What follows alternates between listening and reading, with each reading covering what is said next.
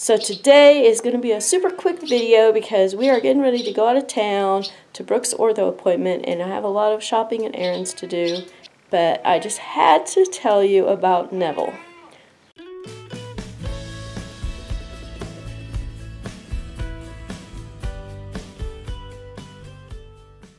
There was one day when he was totally out of it. He was sleeping, he couldn't even lift up his head, and if I touched him, you know, he would wake up, open up his eyes, but then he'd go right back to sleep. And so I picked him up and I went ahead and gave him his medicine anyway. And then I put him over next to his water, and I actually had to hold his head and, you know, dip his beak in the water. And every time I did that, he would go ahead and drink. But then right after that, he would fall asleep again. And I kept doing that until he was done drinking. Once a chicken reaches that point, the outcome is generally not expected to be too good. So anyway, we left him there that evening, and I was really, really sad. And then the next day I came out, and he was actually holding up his head and looking around, and I went ahead and gave him his meds, and I stood him up, and he was able to stand up and drink water, and he actually walked over to his food dish, and he actually ate. And I was so excited. And so I went up and I saw my mom, and I told her, I said, you know, you'll never believe, but Neville's actually standing now, and he's actually up and everything. And she's like, oh my gosh, well, that's a relief. She and my niece had said a prayer about him the night before. And it was just so sweet. He's been eating and drinking really well, so that is one reason why I've continued to treat him, because if a chicken is really sick and down and out, they won't be eating and drinking the way he does. So as long as he keeps that up, I'm going to keep treating him.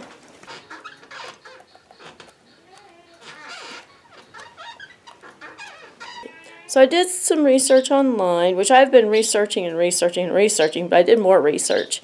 And I read that somebody had had problems with their turkeys and chickens at various times, having problems with their legs and standing up and stuff like that. So they recommended giving them infant vitamins with no iron in them.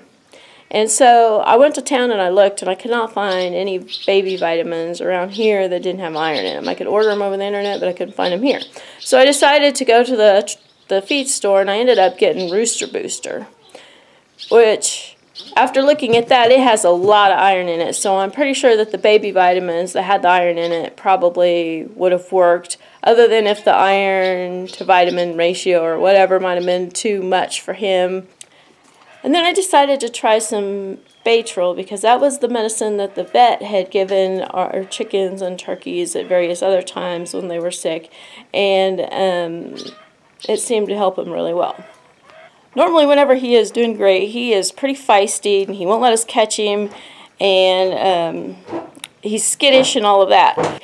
And so when I first started giving him his medicine, and he was just laying there, it was super easy to give it to him. But yesterday, boy, his feistiness has started to come back, and it took me forever to wrestle him down and give him his pills and his vitamins and all of that. So since then, I decided to give him his medicine in tart cherries. And the reason I'm going to do tart cherries is because they are good for inflammation and stuff like that. At least in humans they are. I don't know about if they work the same way in chickens, but I figured at least it's worth a try. And so I took a few tart cherries and poked his pills in them, and then I added a few more tart cherries with a little bit of garlic in them, because garlic, I know, is also good for circulation and for inflammation, and it's good antibiotic and stuff like that. So I did that, and then I added his vitamins over the top of them.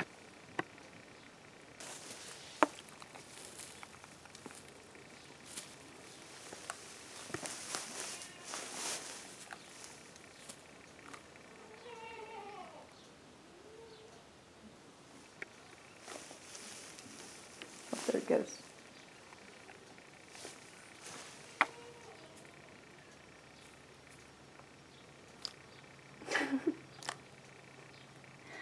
Those vitamins just don't taste very well. I might have to go make him some more and leave off the vitamins, because last night I did that and he just harfed each one of them up just as quick as he could. Oh, Neville, you just need to eat them.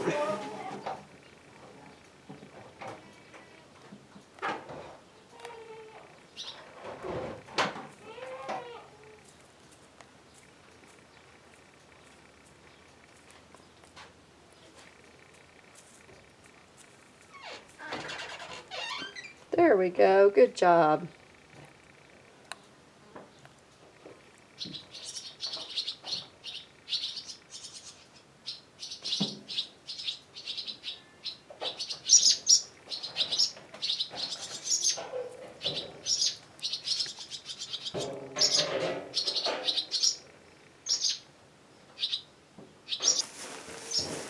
Maybe if I move them out of the vitamin juice, that might help.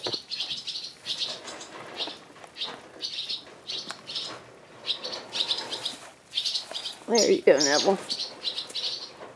Is that better?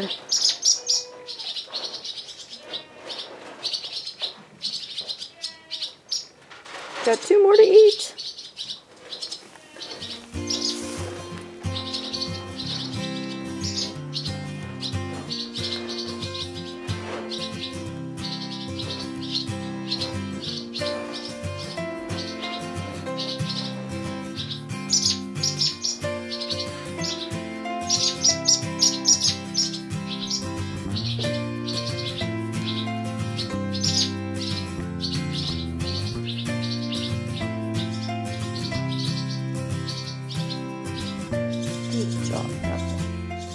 I just don't know if he's going to fully recover or not yet. He's got a long ways to that, but at least he's doing a lot better than what he was a few days ago, and it makes me very happy.